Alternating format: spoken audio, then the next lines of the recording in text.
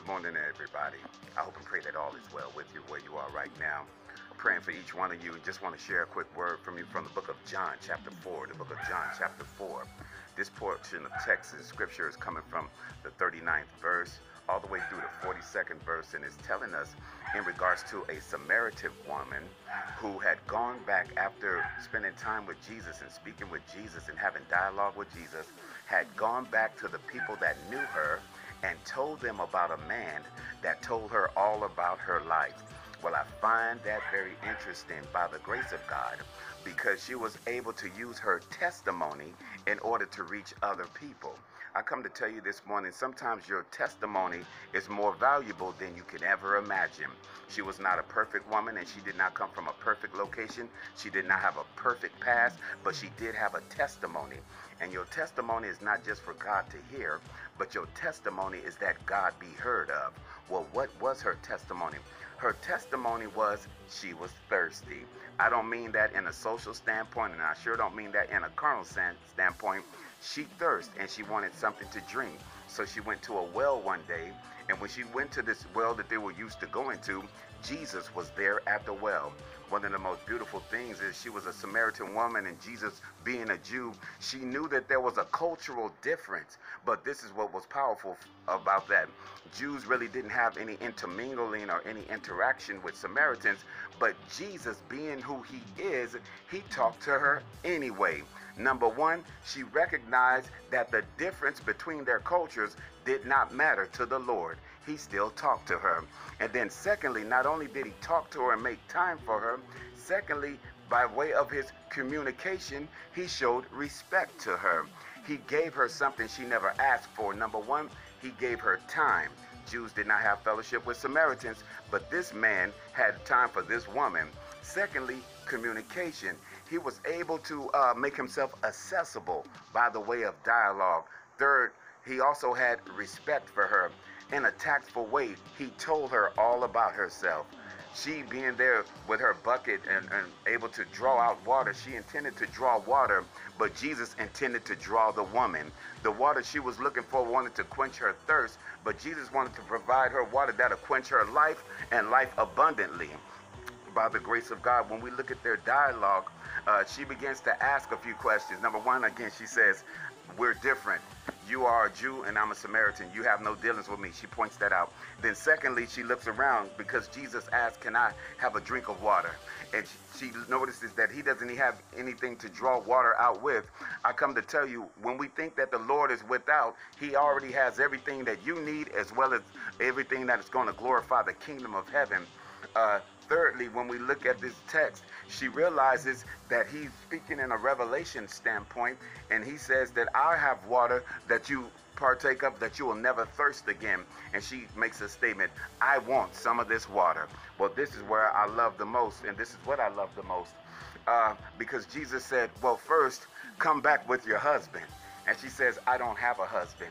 He says, you're right about that. As a matter of fact, you've had 5 husbands, and the man you're living with right now is not yours.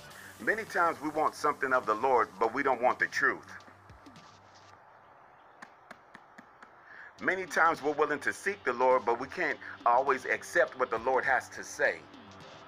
She is appreciating the time that Jesus is giving her, the communication that Jesus is providing her with, and the respect that Jesus is showing her. She can't do nothing but tell the truth to a man that had never met her before. He was neither none of those 5 husbands, to a man she wasn't currently with. This is a man that gave her something she never had, identity, by the grace of God.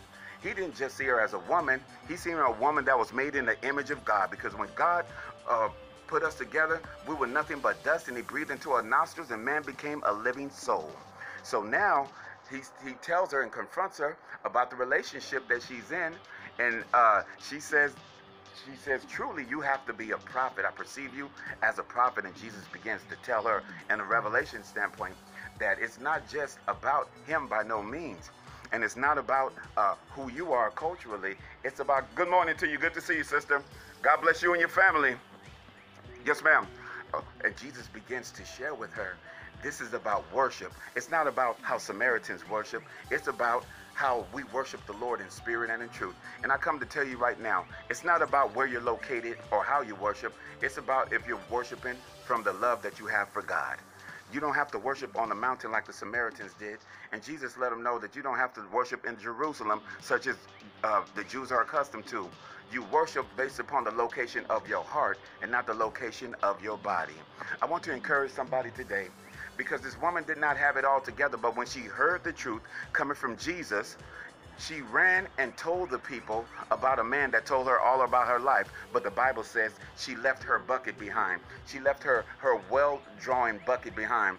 Why did she leave that bucket behind? She did not need that bucket anymore. That bucket was only able to hold water, but it couldn't hold her future. That bucket was only able to nourish her thirst, but it couldn't nourish her soul. She didn't need that bucket anymore. And I want to tell y'all right now, some of y'all need to double check your bucket list. There are some things on there that have nothing to do with the kingdom of heaven, and it can't get you any closer to God. Leave that thing behind by the grace of God, and go tell somebody about who God is in your life. Not just what he's given you, no, but who he is and what he can do. It's not just about houses and cars and monies and jobs and promotion. It's about souls. He brought me out of darkness into his marvelous light. On my way to a burning hell, he gave me hope and strength by his grace and by his blood. And by his stripes I'm healed. And he turned me around by the grace of God. So now we see a number of Samaritans that are coming back to meet Jesus. Why? Because this one woman couldn't keep her testimony to herself. I come to tell you right now, your testimony may not sound like a lot, but it can turn other folks around. Your testimony may not be up in lights in the sky, but it can turn folks around. Your testimony may not be going across other people's internet, it may not be going across their social media, but your testimony is very valuable to the kingdom of heaven, and it can turn other folks around. And that's what happens in the text. Other people from a place that was despised because of its reputation, its lack of love for God, and its cultural difference, people begin to turn towards the Lord because of the experience of one woman that chose to walk in the favor of God in her life. Father, in the name of Jesus, I pray for everyone that's listening right now.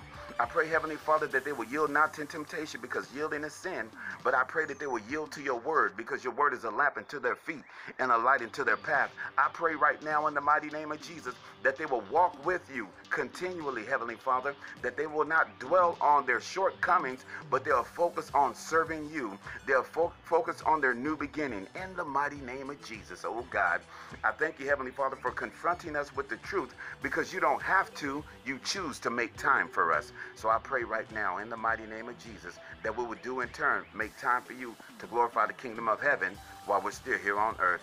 Jesus' mighty name we pray. Amen. You all be blessed by the glory of God. God bless you today.